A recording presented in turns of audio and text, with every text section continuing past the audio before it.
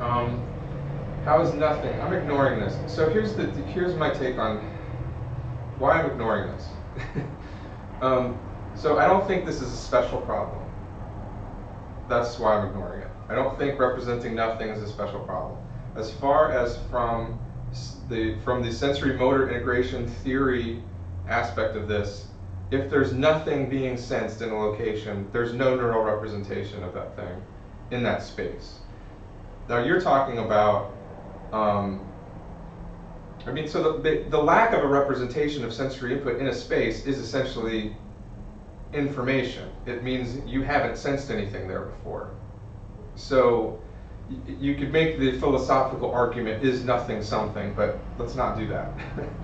But as far as the conceptual knowledge of zero, or in mathematics especially of zero, or the concept of nothing being somewhere, that's an abstract concept just like any other abstract concept. So I don't see anything very special about the nothing representation.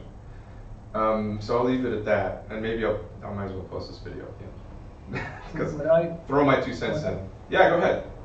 Yeah, what I found is he's talking about two different things, and I think putting them or confusing them. There is the concept of zero, but yeah, that's later in his post, and there is the concept of looking at some empty space and then contemplating it, and those are completely different things. And I think Bitking remarked it also. Yeah. And so I also only thought he was thinking about contemplating empty space, looking at your screen, but looking at the space before and then trying to understand it. And that's why I answered my question.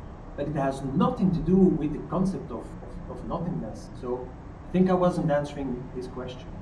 Yeah, maybe so. And I'm addressing this to Nick. I haven't kept up with this thread, I must admit, because I don't know if it's going anywhere.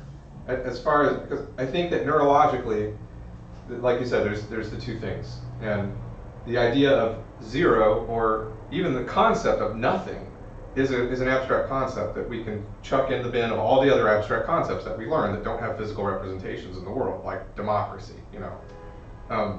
And that's it. That's that simple.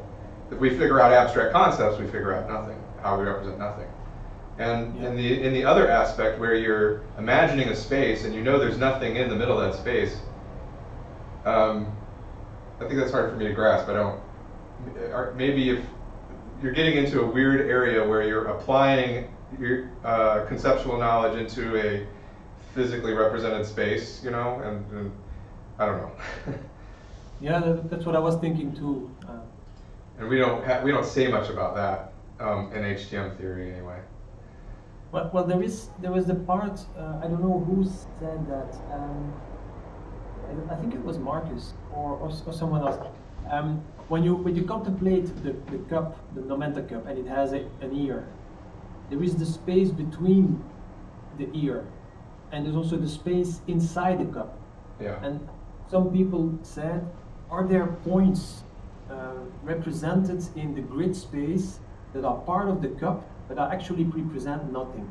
And I thought that was an interesting thing, because if you go with your finger from side to side in the cup, yeah, there is the displacement between the two sides, right? But you somehow also might have a grid space representing the empty. So there's definitely a grid space representing that area of the object's reference frame. There's a grid space representing the area of space 6 feet away from the cup. You know, your grid field mechanism applies to all spaces. So like if there's a gap in the cup, there's definitely a grid cell activation that represents every location within that gap, even if there's nothing there. But the way you represent knowledge is by combining that grid space representation with sensory input that you have collected over time. So just the fact that there is a grid representation for all points in an object space doesn't mean that you represent sensory features at those locations. Well, if you take your cup and you close your eyes and someone gives you the cup, and for some reason the cup is filled with cement or with whatever hard stuff, and you go with your finger in it and you expect nothing and you feel something, Yeah. then your grid cells and your sensory feedback is going to say, hey, I was expecting nothing there. No, your grid cells won't. Your grid cells are just representing the location of the feature, and then in another layer is where you get bursting happening with the combination of sensor and location. That's where the bursting occurs. The grid cells contribute to that, but they're okay. Yeah. Okay, so the grid cells are just the other input. You have the input and the feature input, the sensory input and the grid input, and at some point you expect nothing because you know you're going with your finger from one side to the other. Right. You don't expect anything, and that nothing might also be encoded. No, I don't think it is, especially not in HTM theory. You're not expecting nothing. You're just not making predictions, right? When you're not making predictions, you're expecting nothing, essentially. So in HTM anyway, as you move your finger through something, if I felt something here before, if I felt something in this object's reference frame before, I'll have predictions occurring ahead of me in time that is saying, so you're going to feel this at this point.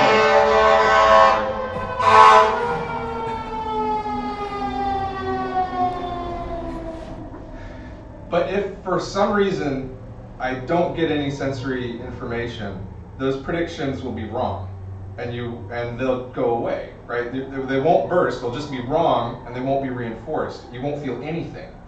Now, if you're moving through a space and you're not feeling anything, there's no predictions. If you're moving through space and you've never felt anything in that space before, you won't have predictions. That's nothing. You're just not predicting you're going to feel anything. Okay. At least I think that's the way it works. Yeah, and even if okay, I can accept it. It's just that I think that certain empty spaces are also predicted. I mean, if you're not sensing it, but if you're looking at it, for instance, you're looking at the Numenta logo, and somehow someone draw an extra line between two dots. You know it's not supposed to be there. Then you know that where it was empty, now there is something, and you're saying, hey, this is not the Numenta logo. This is something changed.